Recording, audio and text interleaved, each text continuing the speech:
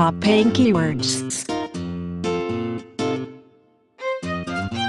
In people's search for higher incomes from Google AdSense, a lot of AdSense publishers are looking to find those keywords that really bring the best income possible.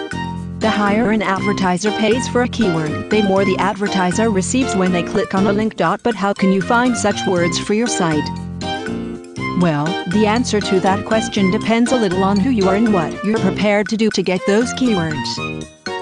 But the general good news is that you can indeed find such words if you need them. Of course, if you can afford such a solution, one of the best ways of getting your hands on those words would be to pay for them.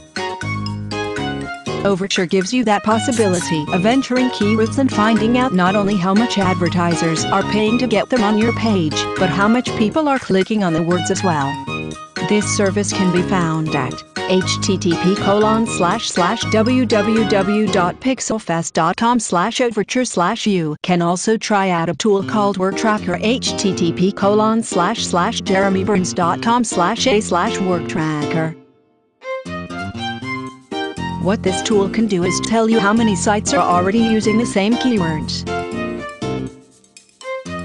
Learn from this lesson and don't try to use the words that a lot of people were already using. Also, a great aid may very well be found in Google itself. That is probably the most important thing you should be doing.